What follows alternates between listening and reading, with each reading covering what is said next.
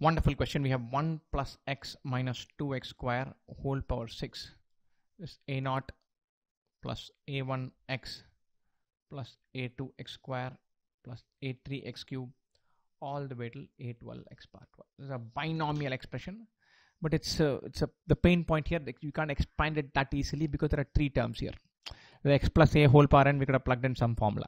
Now we'll have to either say treat x plus 1 as a single term minus 2x square as another term and then simplify it, or you'll have to find some other smart way of doing it.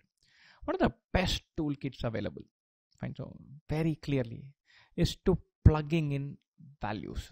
Plug in some values and then simplify this expression like that. Best values to plug in is to one is x is equal to 0, or another one, plug in values so that some terms get cancelled. If you put x equal to 0, all of these terms will go away. a0 will remain. This will be 1 power 6. Put x equal to 0. We got a0 is 1. Put x equal to 1. 1 plus 1 minus 2 times 1 square whole power 6 is a0 plus a1 plus a2 plus a3 all the way till a12. This is a constant. All of these 1 square, 1 cube, 1 power 4 are all just 1. So this is 0, or a0 plus a1 plus a2 all the way till a12 is 0. a0 is 1. That much we know. We ask for a2, a4, a6 till a12, alternate terms. So this wherever the square terms are there. So where will it behave funny? Substitute x is minus 1. But then we'll have plus and minus cancelling out.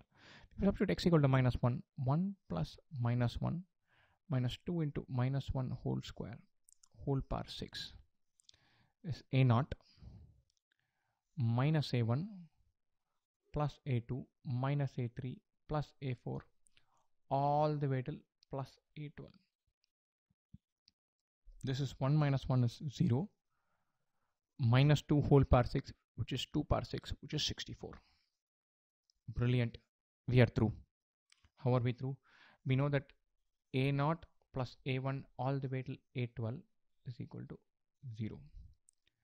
We know that a0 minus a1 plus a2 minus a3 all the way till a12 is 64. Add these two, all the odd terms will get cancelled. 2 times a0 plus a2 plus a4 all the way till a12 is 64. Or a0 plus a2 plus a4 all the way till a12 is 32. But you want to find a2 plus a4 plus a6 all the way till a12. a0 is 1 that we've already found. This is 1. The remaining is 31. Again, very, very tough question. It's going to be tricky to find answers to questions like this. The key thing to remember, whenever you're given a question like this, plug in x is 0, x is 1, x is minus 1, x is minus k, something like that, and then it'll go somewhere.